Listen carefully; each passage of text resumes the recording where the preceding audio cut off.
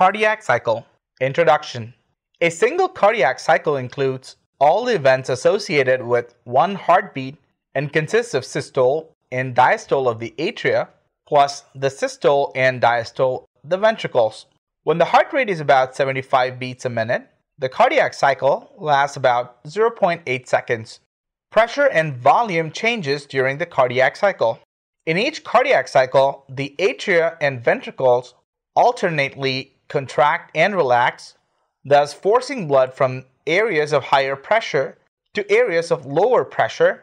However, while a chamber of the heart contracts, blood pressure within it increases. Atrial systole. Atrial systole lasts about 0.11 seconds, and the atrial diastole is about 0.69 seconds. Contraction of the atria is responsible for the final 20% of ventricular filling, called the atrial kick, while the ventricles are relaxed. Depolarization of the SA node causes atrial depolarization, marked by the P wave in the EKG, before the beginning of atrial systole, thereby triggering atrial muscle contraction. Atrial depolarization causes atrial systole, and as the atria contract, left atrial pressure increases, causing the A wave on jugular venous pulse. They exert pressure on the blood within, which forces blood through the open atrioventricular valves into the ventricles. Because there are no valves at the junction of the vena cavae in right atrium or at the junction of the pulmonary veins and left atrium, atrial contraction may force blood in both directions. However, little blood is actually pumped back into the venous tributaries during the brief atrial contraction, mainly because of the inertia of the incoming blood. The left ventricular pressure at the end of atrial systole represents the left ventricular and diastolic pressure. Atrial systole contributes to a final 25 milliliters of blood to the total volume of about 105 milliliters already in each ventricle during rapid and reduced filling phase. Thus, each ventricle contains about 130 ml at the end of its relaxation period, which is called the end diastolic volume. The fourth heart sound occurs during atrial systole, but typically is audible only in pathological conditions resulting in a forceful atrial systole, such as a reduction in left ventricular compliance due to hypertrophy or infarction. After atrial contraction is complete, the atrial pressure begins to fall, which causes a slight pressure gradient reversal across the atrioventricular valves. This fall in atrial pressure following the peak of the A wave is termed the X descent, that is seen on the JVP. As the pressures within the atria fall, the atrioventricular valves float upwards to its preposition before closure. Ventricular systole. During ventricular systole, which lasts about 0.3 seconds, the ventricles are contracting, and at the same time the atria are relaxed in atrial diastole. It is divided into three phases. Isovolumetric contraction. The left ventricle contracts at a constant volume without change in the length of the muscle fiber, since both the mitral and aortic valves are closed. During this phase, the intraventricular tension is greatly increased within the cardiac muscle fibers. On the EKG, the QRS complex representing ventricular depolarization starts just before the beginning of isovolumetric contraction, triggering the ventricular muscle contraction. During the initial part of the isovolumetric contraction, the left ventricular pressure rises above the left atrial pressure, closing the mitral valve. In fact, mitral valve closure, which occurs slightly before the tricuspid valve, marking the beginning of isovolumetric contraction. Closure of atrioventricular valves produces the first heart sound, S1. It is the loudest and longest heard sound, continuing into early ejection. Left ventricular pressure continues to rise at an increasingly rapid rate until aortic pressure is reached. The left atrial pressure increases transiently due to the bulging of the mitral valve into the left atrium at the beginning of isovolumetric contraction causing the C wave. During this interval, cardiac muscle fibers are contracting and exerting force, but not yet shortening. As a result, the muscle contraction is isometric, that is, the muscle length remains the same. Moreover, because all four valves are closed, ventricular volume remains the same, hence isovolumic at the end diastolic volume. Ventricular pressure and volume changes during this phase. The left ventricular pressure increases from about 8 millimeters of mercury to roughly about 80 millimeters of mercury, that is about 10 times, when aortic and pulmonary valves open passively.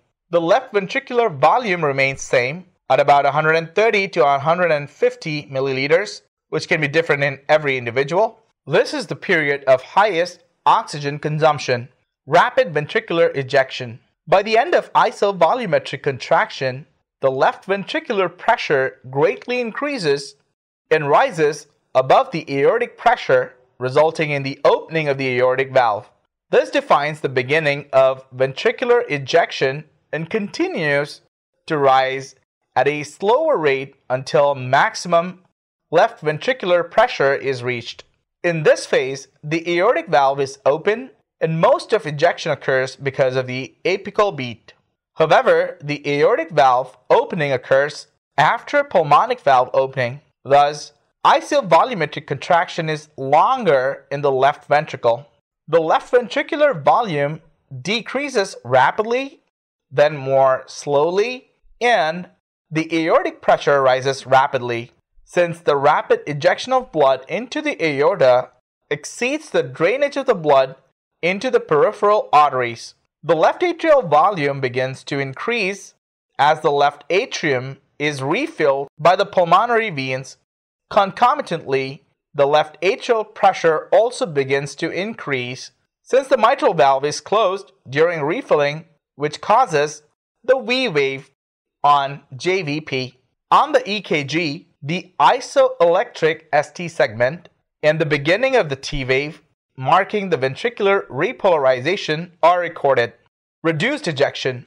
This lasts for about 150 milliseconds, and during this phase, the ventricular ejection slows because of the basal beat. Left ventricular volume decreases more slowly, reaching its minimum value of close to 40 milliliters, called the end systolic volume. The left atrial volume continues to increase due to continued refilling of the left atrium, and the left atrial pressure also continues to increase, increasing the magnitude of the V wave. The end of T wave is recorded on the EKG. Pressure and volume changes during this phase. The pressure increases first from about 80 millimeters of mercury to 120 millimeters of mercury, and then decreases until aortic and pulmonary valves close. Volume ejection of about 90 milliliters, which is called the stroke volume, occurs during this phase, and the end diastolic volume of 130 milliliters has now changed to 40 milliliters of end systolic volume. Ventricular diastole. The coronary arteries fill with blood during diastole because they are compressed during ventricular systole. Its duration depends on heart rate and can be divided into 5 phases. Protodiastole. At the end of the ejection phase, the pressures in the ventricles and the aorta are almost equal, and to close the semilunar valves, the pressure in the ventricles must be less than the pressure in the aorta and pulmonary artery. For this reason, the ventricular pressure is slightly reduced, which closes the aortic and pulmonary valves. A slight drop in the ventricular pressure is represented by a notch in the action potential graph of the cardiac muscle in phase 1.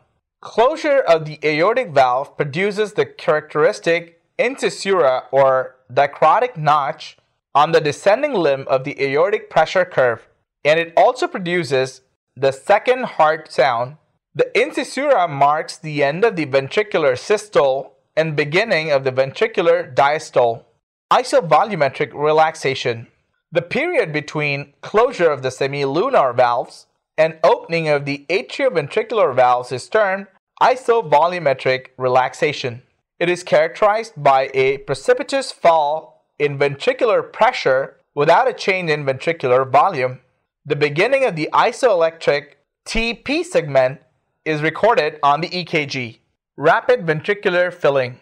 At the end of isovolumetric relaxation phase, left atrial pressure is above the left ventricular pressure, maintaining a pressure gradient for ventricular filling.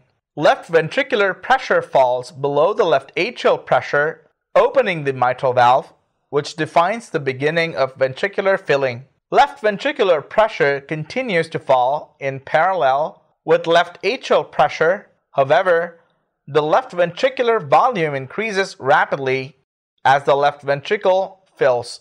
The left atrial volume decreases rapidly as blood flows into the left ventricle, and the left atrial pressure starts at the peak of the V wave, then falls as the left atrium unloads, represented by the Y descent. The third heart sound coincides with rapid ventricular filling and can be a normal finding in children and young adults, but is audible only in pathological conditions in adults over 30 to 35 years of age. The isoelectric TP segment is recorded on the EKG. Reduced filling phase or diastasis. It is a period of slow ventricular filling and its duration depends on the heart rate. The left ventricular pressure and left ventricular volume slowly increase due to the slow filling. The aortic pressure decreases slowly due to the drainage of blood into the peripheral arteries. This small, slow addition to ventricular filling is indicated by gradual rises in atrial, ventricular, and venous pressures and in ventricular volume. The end of the isoelectric TP segment is recorded on the EKG. Points to ponder. During isovolumetric contraction and relaxation, all heart valves are closed. There are no periods in which all heart valves are open. During states of increased heart rate, like during exercise, the duration of diastole decreases so that there is less time for the coronary arteries to fill with blood and supply the heart with oxygen. Patients with narrow coronary arteries, like in cases of atherosclerosis, will therefore experience chest pain during exertion. An increase in myocardial contractility, as produced by catecholamines or by digitalis in a patient with a failing heart, may decrease residual ventricular volume and increase the stroke volume and ejection fraction. In severely hypodynamic and dilated hearts, residual volume can become much greater than the stroke volume. Isovolumetric contraction. Closure of atrioventricular valves produces the first heart sound. Protodiastole. Closure of semilunar valves produces the second heart sound.